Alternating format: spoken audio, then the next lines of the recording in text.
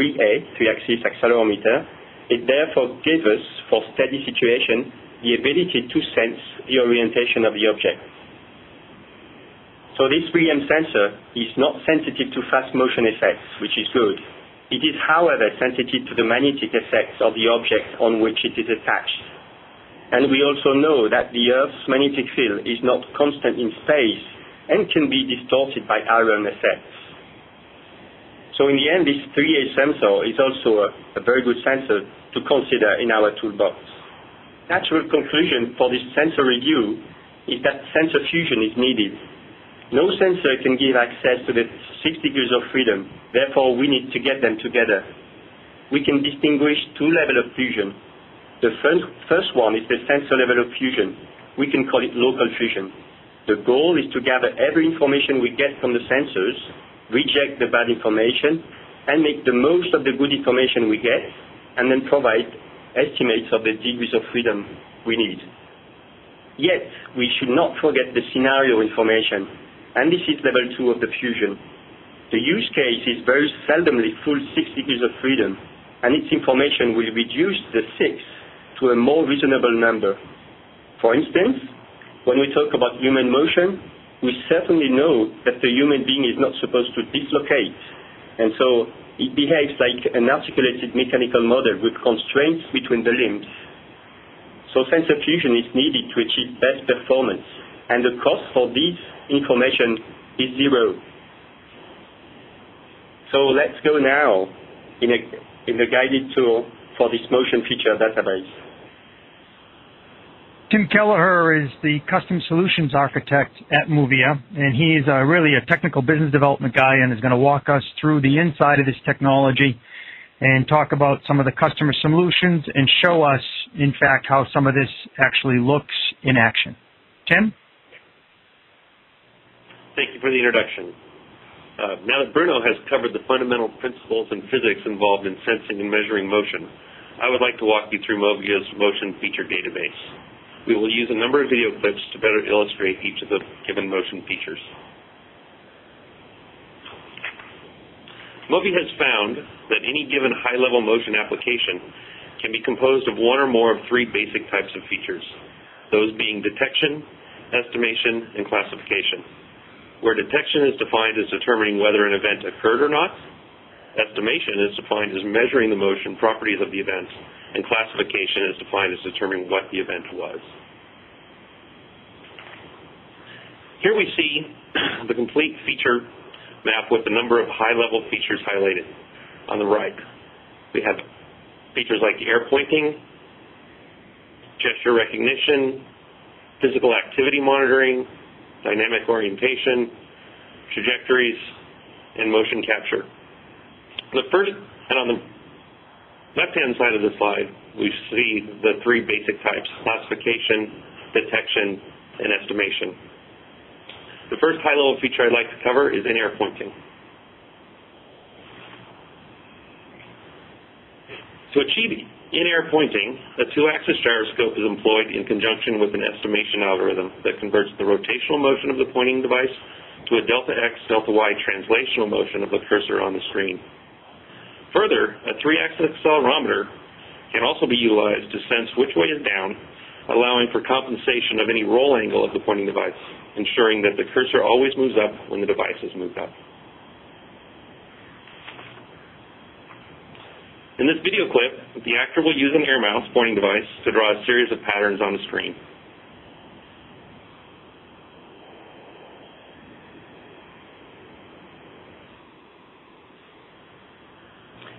So this video speaks for itself. You just note the fluidity and the responsiveness as the user.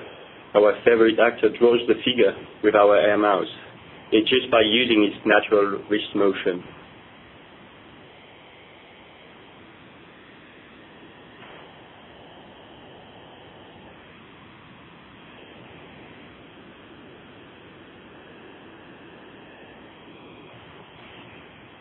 The next high-level feature I'd like to cover is gesture recognition and physical activity monitoring. These high-level features are built from a combination of detection and classification. The The gesture recognition algorithm compares sensor data when the gesture is performed to the data in a gesture database, either choosing the best fitting gesture or rejecting it as an unrecognized gesture. The algorithm can be built on top of a sensor set ranging from a simple one-axis accelerometer up to a 9-axis sensor set utilizing all 3 accelerometers, gyroscopes, and magnetometers.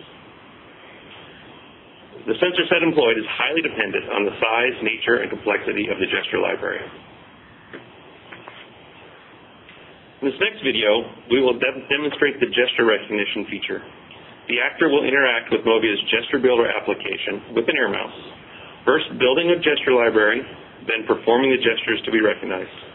To perform the gesture, the actor in turn depresses a button on the air mouse, then performs the gesture, and releases the button. When the actor presses and releases the button, the gesture builder application is signaled that a gesture has begun and then concluded. This is an example of a bound gesture.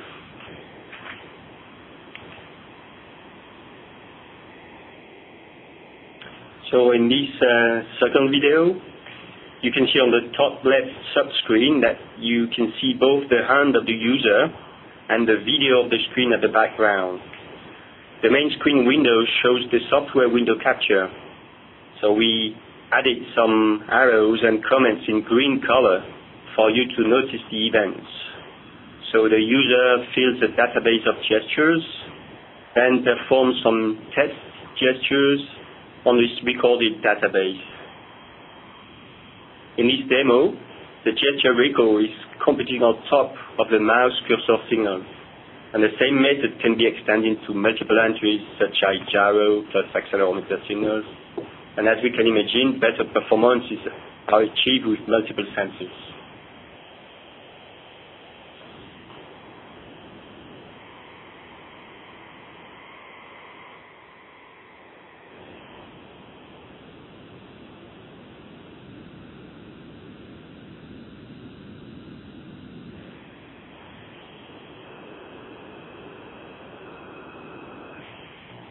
The next example of gesture recognition is the unbound gesture. This is where multiple gestures are performed in sequence without explicitly generating a start and stop gesture signal.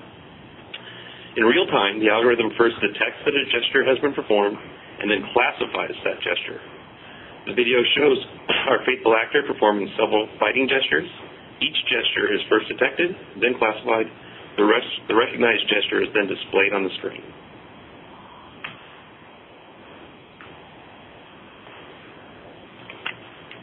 So on this video clip, you can see that the user uses only one sensor that is put in the glove.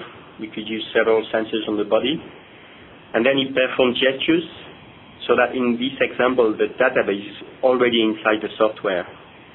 So each time a gesture is recognized, the corresponding picture is shown on the screen. So the example here shows something like 5 gestures.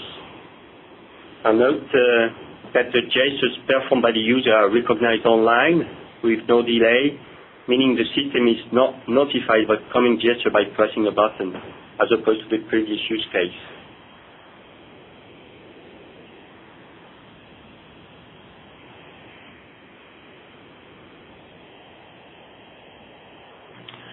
Next, we will cover physical activity monitoring. This is where a sensor set is worn on the body while the user performs daily activities. The algorithm detects transitions from one activity type to another, computes the time spent doing a given activity. The sensor set employed ranges from a one-axis accelerometer, again, to up to a 9-axis sensor set. The sensor set required, again, is dependent on the nature and number of activity types being monitored.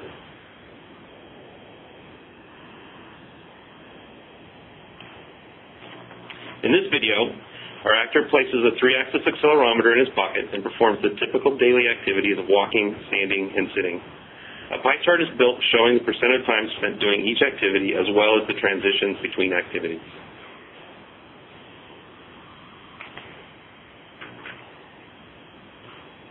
So in this video, you can see at the bottom left subscreen, you can see the user walking, standing, sitting. So he's wearing the pod, the motion pod in the pocket. The top right pie shows the recognized activity.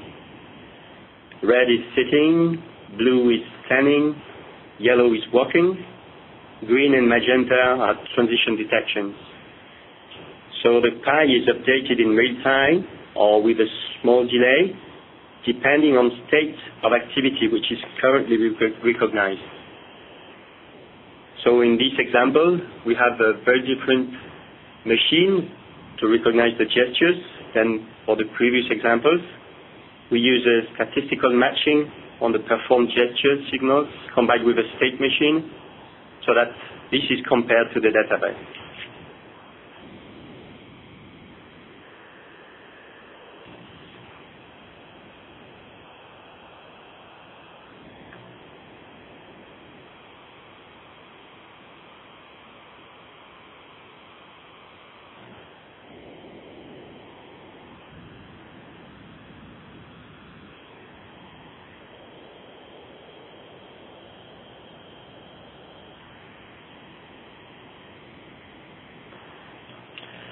The next set of high-level features that I'd like to illustrate is dynamic orientation and trajectories.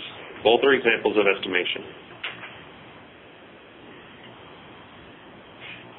Dynamic orientation is defined as measuring the pitch, yaw, and roll angles of an object in motion.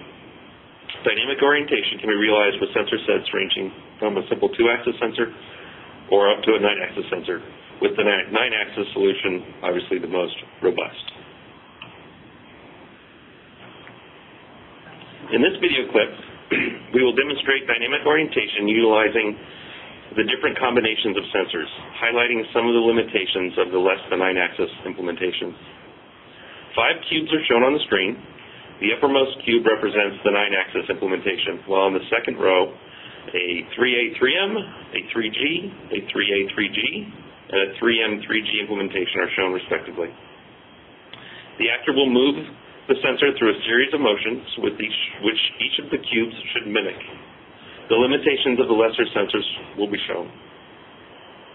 While the sensor that the actor is manipulating is indeed a 6- or 9-axis sensor, we are able to demonstrate all the combinations simultaneously by utilizing only the data from the sensor combination displayed over the cube.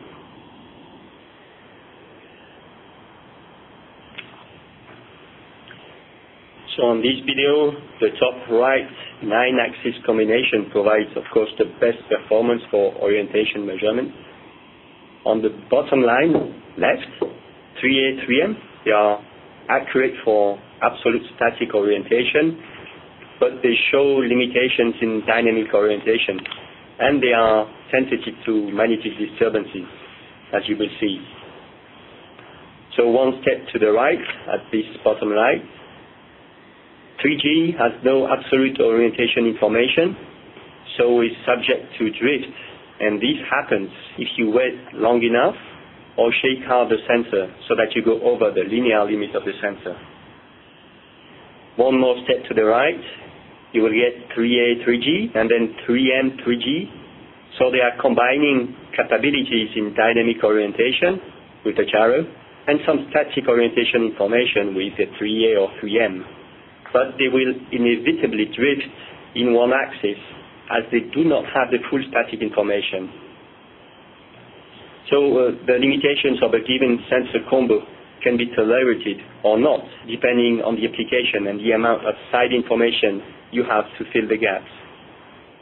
So at Movea, our aim is to give our customers a comprehensive performance to cost perspective for an educated decision.